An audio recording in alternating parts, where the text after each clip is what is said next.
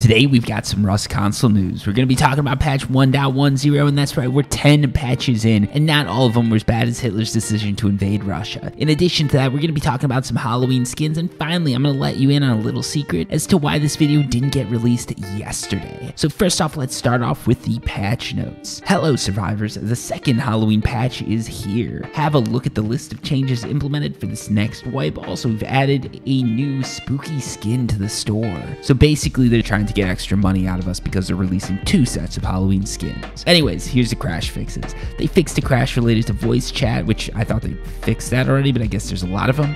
And they fixed a crash that could occur when resuming the game on the Rust coins screen. Not 100% sure what happened there, but whatever.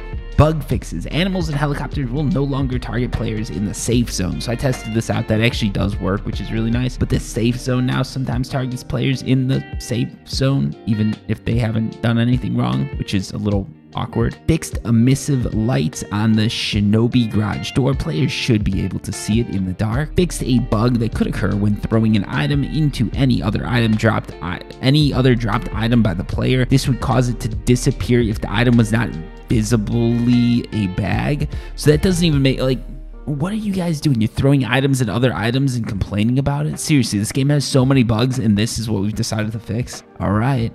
They fixed the various small in-game hangs, UI changes, added favorite options in the locker. The item in the crafting UI will now use the favorite skin if set. This does not affect rocks currently yet. This will be coming in a future patch. So basically, rocks are still bugged, but you can set a favorite skin that will be used, I guess. They fixed a bug which allows players to navigate the skin store on loading screen. Alright. Fixed a hang on the loading screen when opening the skin store. Alright, a lot of skin store fixes here. I think we know where the money is. Fixed the scroll not working on audio subcategory in options. Okay, whatever. Audio hit marker headshot mix adjustment. That's actually really good. I was getting annoyed when I couldn't hear those hit markers. Added hit marker headshot volume slider in the audio options menu. Added footstep volume slider in the audio options menu. So for those of you who aren't paying attention, turn this all the way up. It's going to make it way easier to hear other players. Added extra volume overhead with the in-game music slider should players desire extra musical presence. Nailgun actuation fixes, so the nailgun's no longer going to sound louder than a jet engine. Lots of minor audio bug fixes, memory optimizations, and mix adjustments. So it's pretty much just a lot of bug fixes. And they added 2 new sets of skins, so let's just quickly take a look at those skins. So the first skin that you can buy is the Revenant Scout skin. This is 860 Rust coins, so this is actually a pretty decent price offering. But the skin itself, in my opinion, well, it does have a lot going on. It just feels a little too lackluster to me. So looking at this, you get burlap trousers, burlap shirt, road sign kilt, road sign jacket, a coffee can helmet, and a salvaged sword. So salvaged sword, not many people are going to be crafting that, so that's a little bit of an L in my opinion right there. Also, the burlap trousers, burlap shirt, they look fine. These sort of do blend in a little bit at night, so maybe you could get some advantage there. If you've already got the ninja stuff, I don't know why you'd be messing around with this, to be honest. Maybe you just like the way it looks, but overall to me, it just looks a little bit too busy. And then when you go to the road sign kilt, the road sign jacket, and the coffee can helmet, those are going to glow in the dark, which is it's a pretty big disadvantage if you're trying to use this at night. So this is a set of armor that a lot of players aren't going to use just because of that. If you do like the way it looks and all that, I could 100% get. But the one thing I want to point out here is the fact that they haven't offered any gloves. Those road sign gloves, there's no skin for those, and I don't know what's going on with this. Why do you offer the kilt, the jacket, and the coffee can, but not the gloves? Instead, we're getting a salvaged sword. Give us the gloves, not the sword. That's what most people want, I think, right? Or just give us the gloves in addition to the sword. But I think the gloves are something that really should be going along with this, because if you look at this player model, you can definitely see it's missing, right? Like,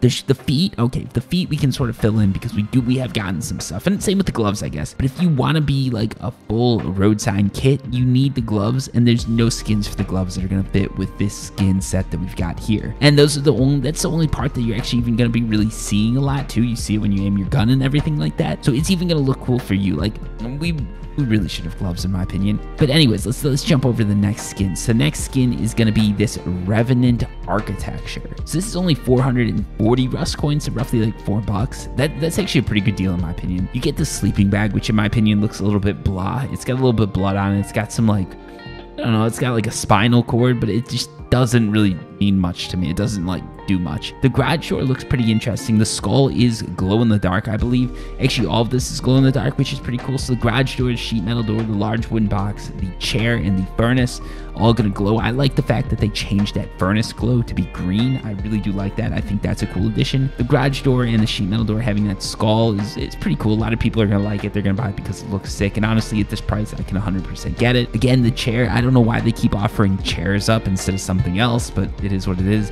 Do you guys really all use chairs that much? Last time I went against chairs and people were saying like, oh, Serial, people use chairs all over the place. Like, I get it. They're good for healing. I get it. You can use them to roof camp.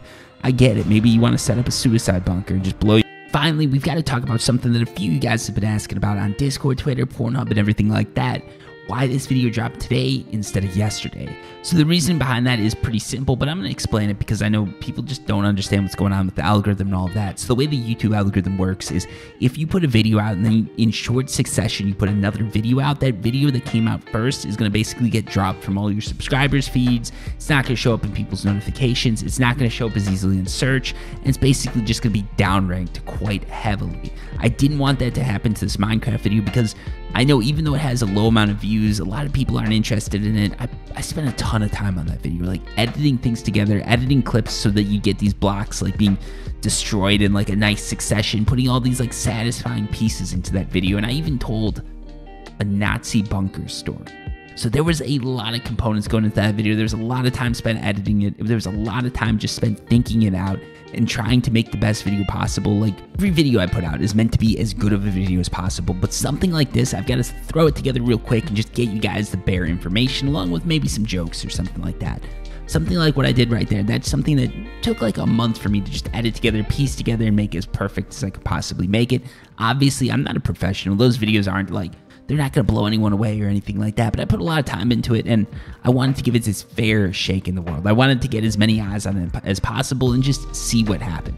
Video didn't do good. That's the nature of the beast. Sometimes you spend a ton of time on something, it doesn't do good, and then sometimes you put something together, throw in one dick joke, and it goes to like 100,000 people, and it's like, all right, now I look like a complete idiot, but that's just the nature of the beast. That's the nature of the algorithm, and I just wanted to give it its fair shot. So that's why this video is coming out late, and I do appreciate the fact that people are looking for my video on updates. Like, I realize that that is a really amazing place to be in, and I don't take it for granted, but you know, I got to take the shots that I've got to take, and I've got to just make what I enjoy making and try and help people or entertain people in whatever way possible, and I thought that video might be able to do it. Anyways, thank you so much for watching. I really do appreciate it. Until next time, peace.